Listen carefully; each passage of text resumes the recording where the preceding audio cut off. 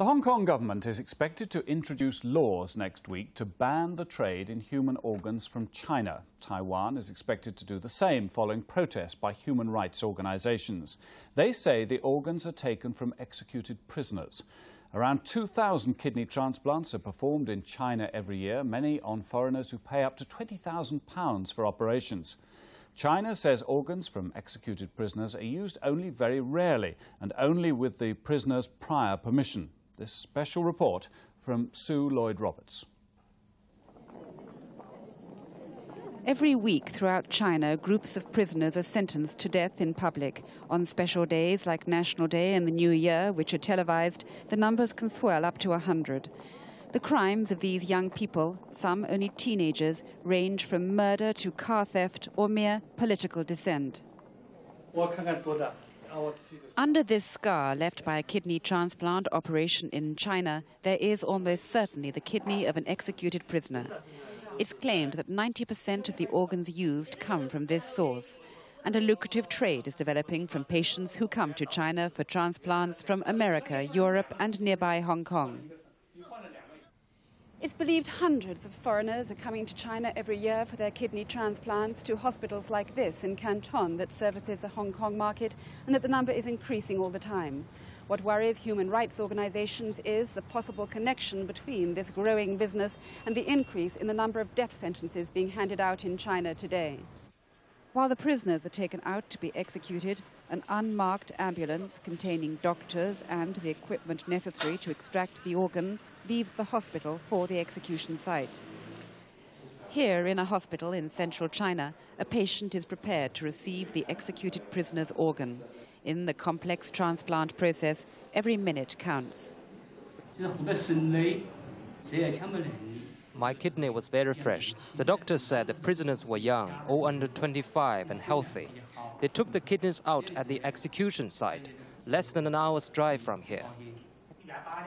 Although the patients were keen enough to talk, the use of executed prisoners as organ donors is not normally talked about in public in China, and certainly not to foreigners. I and my Chinese colleague were asked to leave. Most of the information about the execution and transplant program in China comes from outside, from expatriate Chinese like Gao Peikui, former deputy police commander in Shenzhen City, who's currently seeking political asylum in Britain. He claims there are at least 10,000 executions in China a year, describing them in horrific detail.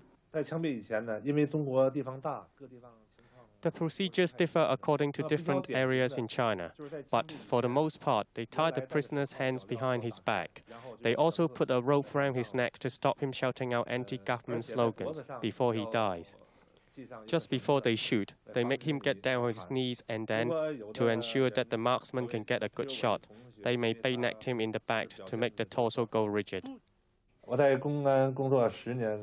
In the 10 years that I worked for the Public Security Bureau, I never saw or heard anything to suggest that death row prisoners were asked for their consent before donating organs, nor was the family asked.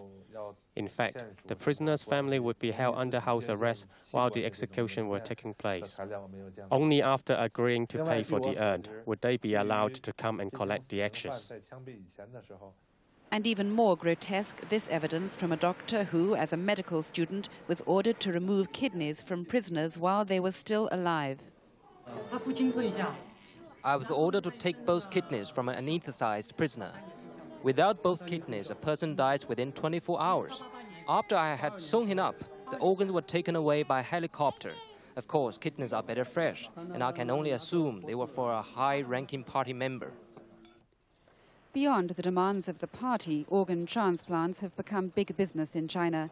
They've modernized Hospital No. 1 in Chengdu to accommodate patients from abroad who pay the hospital £20,000 for a kidney transplant. It was regarded as a routine matter when we inquired at the hospital about arranging an operation for a fictitious sick relation.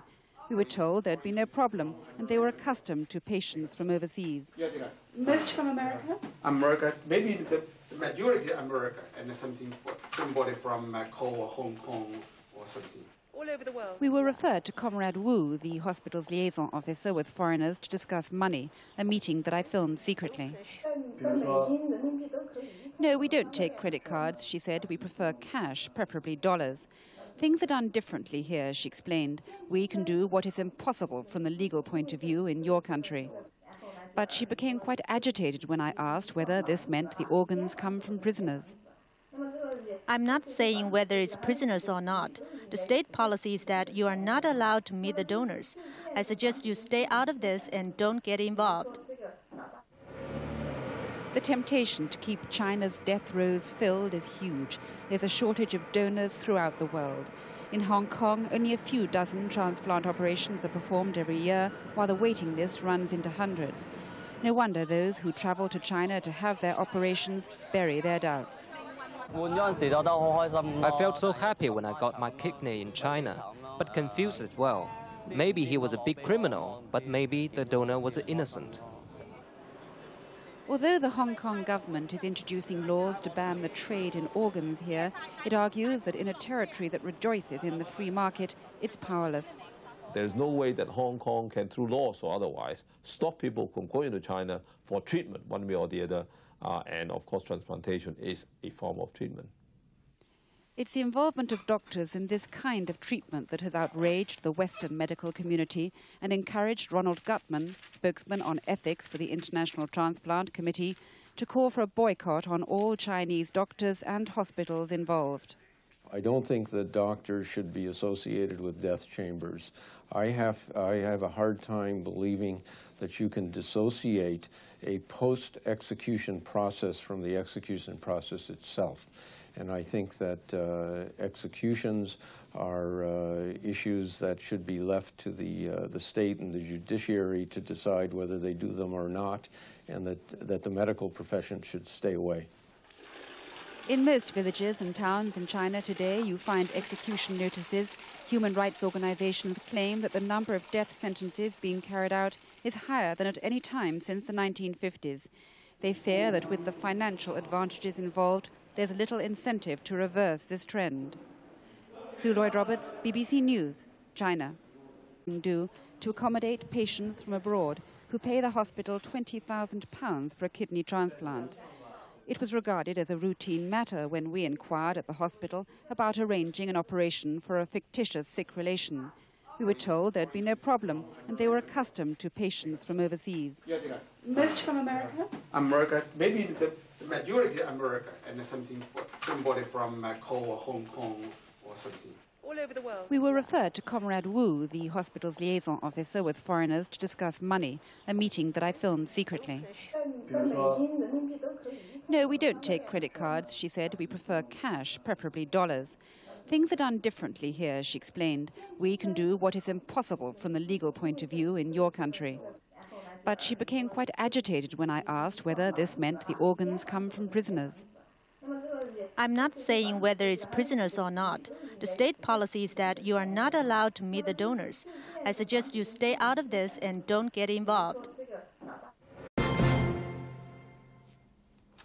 The Hong Kong government is expected to introduce laws next week to ban the trade in human organs from China. Taiwan is expected to do the same following protests by human rights organizations. They say the organs are taken from executed prisoners. Around 2,000 kidney transplants are performed in China every year, many on foreigners who pay up to £20,000 for operations. China says organs from executed prisoners are used only very rarely and only with the prisoner's prior permission. This special report from Sue Lloyd-Roberts. Every week throughout China, groups of prisoners are sentenced to death in public. On special days like National Day and the New Year, which are televised, the numbers can swell up to 100. The crimes of these young people, some only teenagers, range from murder to car theft or mere political dissent. Under this scar left by a kidney transplant operation in China, there is almost certainly the kidney of an... They took the kidneys out at the execution site, less than an hour's drive from here. Although the patients were keen enough to talk, the use of executed prisoners as organ donors is not normally talked about in public in China, and certainly not to foreigners. I and my Chinese colleague were asked to leave. Most of the information about the execution and transplant program in China comes from outside, from expatriate Chinese like Gao Peikui, former deputy police commander in Shenzhen City, who's currently seeking political asylum in Britain. He claims there are at least 10,000 executions in China a year, describing them in horrific detail. The procedures differ according to different areas in China, but for the most part, they tie the prisoner's hands behind his back. They also put a rope around his neck to stop him shouting out anti-government slogans before he dies. Just before they shoot, they make him get down on his knees, and then, to ensure that the marksman can get a good shot, they may bayonet him in the back to make the torso go rigid. In the 10 years that I worked for the Public Security Bureau, I never saw or heard anything to suggest that death row prisoners were asked for their consent before donating organs, nor was the family asked.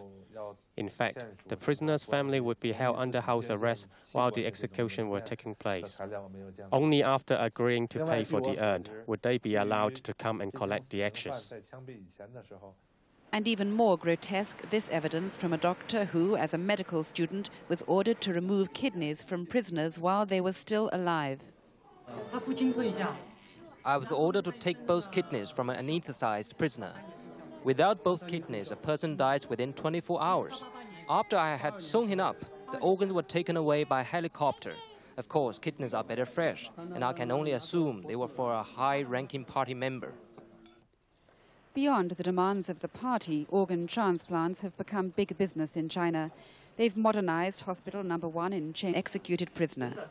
It's claimed that 90% of the organs used come from this source, and a lucrative trade is developing from patients who come to China for transplants from America, Europe, and nearby Hong Kong. It's believed hundreds of foreigners are coming to China every year for their kidney transplants to hospitals like this in Canton that services the Hong Kong market, and that the number is increasing all the time.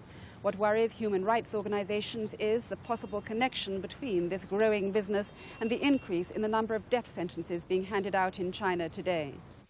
While the prisoners are taken out to be executed, an unmarked ambulance containing doctors and the equipment necessary to extract the organ leaves the hospital for the execution site.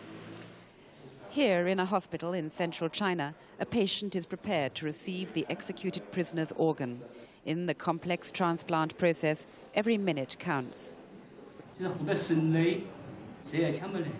My kidney was very fresh. The doctor said the prisoners were young, all under 25 and healthy.